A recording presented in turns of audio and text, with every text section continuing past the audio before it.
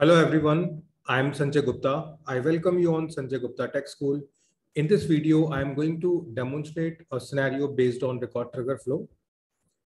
Let's understand the requirement that I'm going to demonstrate so that you can learn a new scenario based on record trigger flow.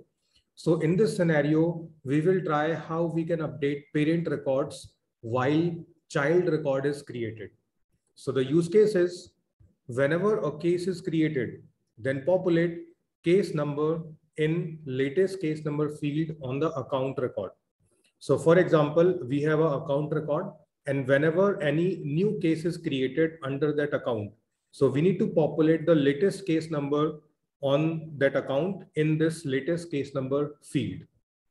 So how we will be performing this? So first of all, I need to go to Object Manager, and I'm going to create one new field on account object. So I clicked on fields and relationships and then clicked on new. Then I'm going to select the text as a data type. Clicked on next. So here I'm creating latest case number, and let's say length is 100. Clicking on next. So it will be available to all the profiles.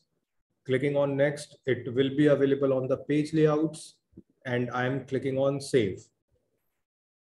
So here our latest case number field is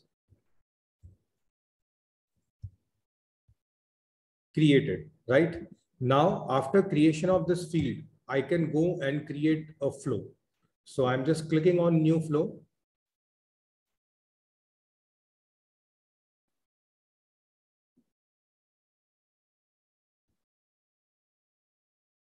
From here, I'm selecting record triggered flow and clicking on create. So the object I need to select as case because case will be created, and the trigger the flow when a record is created. Now we need to set the entry criteria. So from here, I'm selecting this end condition, and the criteria will be like on case we have a lookup that is account ID. If it is not null, then only we need to go forward. Because if case is linked with an account, then only we need to populate the case number on account latest case number field. If we are creating a case and if it is not related to any account, so in that case, we don't need to proceed further. So after setting this condition, we need to select actions and related records options because we are creating case and we will be updating the account record. So I'm clicking on done. So here you can see we have various options. If we click on the plus, so from here, I'm going to select the update record option. So we need to update the account record. Now from these three options, I'm going to select the third option. So we need to specify conditions to specify record and set fields individually. So from here, I'm going to select account because we need to update the account. Now we need to find that particular account which we want to update. So if account ID is equals to, now whenever you create any case and this record trigger flow will run, so the case information will be available in the global variable that is known as $record. So through this $record global variable, you can fetch the account ID. So if the account ID that is available on the case record matches with the account through this ID, it means we need to update that account record. So here we can have this latest case number field, and from here we can provide record dot case number. So again, the newly created case fields information will be available in this global variable that is $record. So through that, we are fetching the case number, and this case number we are assigning into this latest case number field that we created on the account record. Now I clicked on done. So this way, this flow is implemented like this flow will trigger when case record is created, that is child for account. So upon creation of that case, account field will be updated. So that's why it will be known as parent to child field update. Sorry, child to parent field update, because flow is triggered through child and we are updating the parent.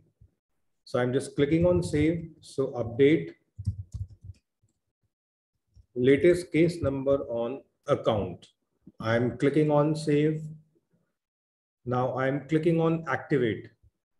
If I go to the UI, so I'm going to create new case under account. So here you can see if I open any account record.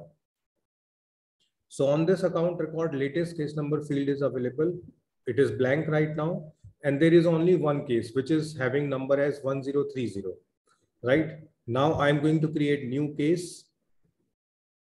So I'm setting the required fields. Account name is populated. So I'm clicking on save. So new case is created and its number is 1033. If I go to the details of account and if I do a refresh,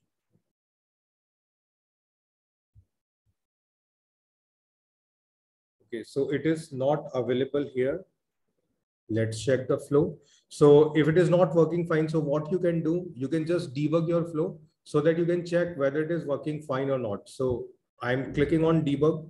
Here we need to search the case and click on run. So now you can open this. Okay, so here you can see ID is available, but latest case number equals to null. So in this flow, latest case number is null. Okay, so I think this part was not saved properly. Okay, now it is available. So I just need to click on save as and activate again. So again, I am going to related list and trying to create one more case. So the latest case number is 1034. Let's check the field.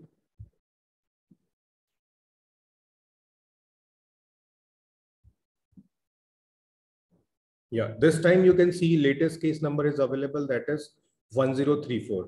Now, what will happen if I create one more case? So the existing case number will be overwritten and the new case number will be available on the account. So that field will always be having the newly created case on that account. So now case is created as 1035. If I go to details, so you can see latest case number is 1035. So this way, with this flow, I hope you understood how we can update parent records whenever child record is created.